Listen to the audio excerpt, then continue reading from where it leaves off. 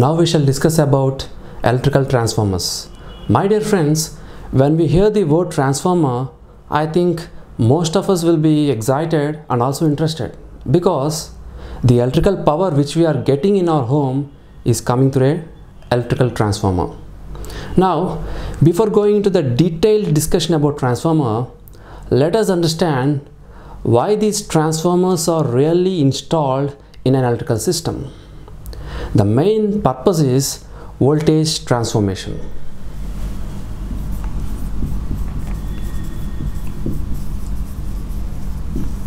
The purpose is voltage transformation. I will make this point more clear by taking an example. Assume this is a load. The power requirement of this particular load is P, and for this load the voltage is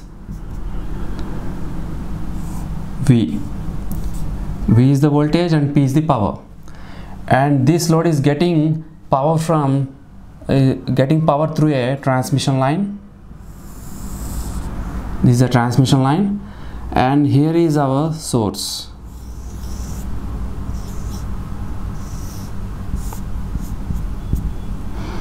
The length of this transmission line is L meters.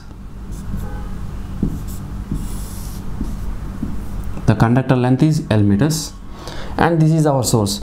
Source is nothing but it's a power station.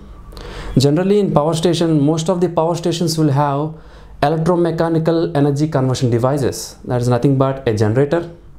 Generator produces electricity, and here the electricity is transmitted through transmission lines and it reaches finally to the load. Now from this I can get the value of current I as I is equal to power P by voltage V. And now area of cross section of the conductor used here is, I can write this as I by J. I is the current and J is the current density. Now the resistance R is equal to rho L by A.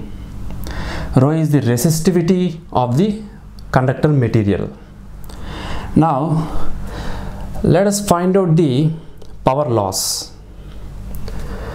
Power loss in the transmission, that is represented as PL is equal to I square R.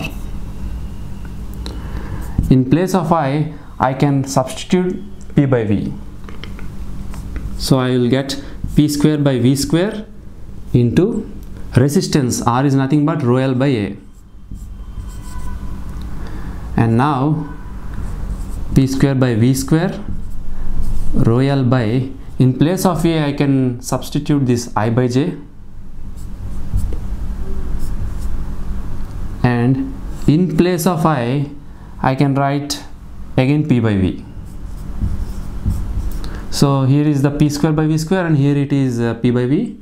So finally we can get P by V into rho L J. Now finally PL by P, I think I can write here to make it visible. PL by P is equal to rho J and into L by V. So the conclusion is PL by P is proportional to L by V. From this we can conclude that the higher the voltage value, lesser will be the percentage power loss. PL by P is the percentage power loss in the transmission. So if the voltage value is more, the power loss will be less. That is why we will go for higher voltages while transmission. Now for example, the question is that what is the value of this voltage? I am saying that the value should be greater, but how much is that? For that there will be various factors. That value will be decided by considering various factors, because if we use higher voltages, the transmission towers, here generally the power is transmitted by transmission towers.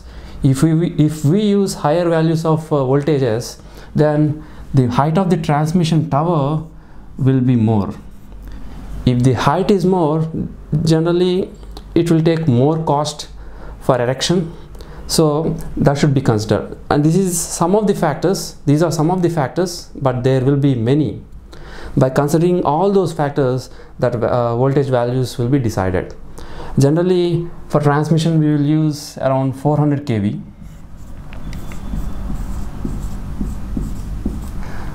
400 kV, these high voltages will be used for transmission to reduce power losses.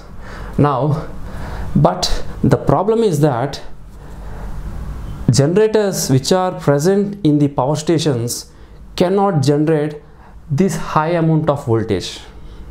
400 kV, these generators cannot generate. There will be some, it will be very difficult, because due to some structural constraints, and also the insulation required for producing that much of high voltage is very difficult. Providing insulation is very difficult. Hardly these generators can provide 11 kV. These can generate hardly 11 kV, 11 kilovolts.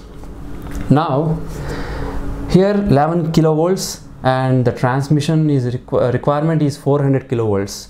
11 kV to 400 kV. So there is a necessity of installing a transformer here. Voltage transformation is very much essential at this point. So we use a transformer at this position.